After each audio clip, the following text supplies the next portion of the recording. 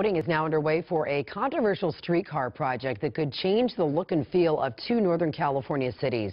KCRA 3's Mike Lurie is live in downtown Sacramento to show us what the verbal sparring's all about. Mike? That's right, Kelly. Here in downtown Sacramento, you'll find plenty of signs, including this one, campaign sign blasting the project, this one calling it a trolley tax trick.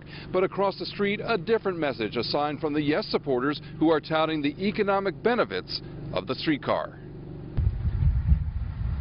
The 3-mile route starts in West Sacramento and stops at Raley Field, where you can catch a Rivercats game.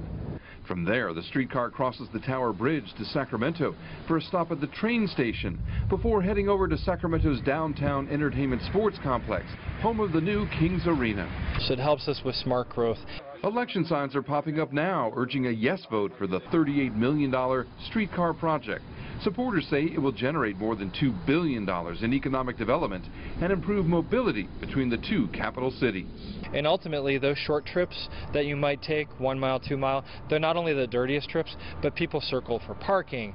They worry about parking tickets. This allows you to go carefree, not just car-free, but carefree.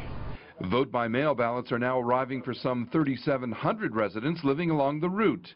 Voters in that special district must decide whether to tax themselves, anywhere between $3 a month for residents and up to thousands of dollars if they own commercial property, to purchase tracks, vehicles, and landscaping for the streetcars. The people in Sacramento are going to be taxed heavily for this for a period of 30 or 40 years.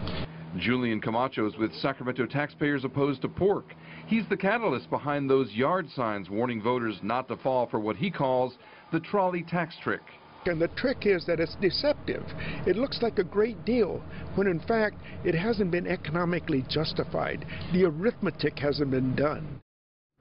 And you're looking at live pictures now, some of the yard signs that are starting to pop up in downtown Sacramento. Now, the voting does start today and continues until June 2nd. Most of the money, we are told, comes from federal, state, and county resources. But, of course, property owners will also be directly affected. Reporting live in downtown Sacramento, Mike Lurie, KCRA 3 News. And, Mike, this is the second vote on the streetcar project, right?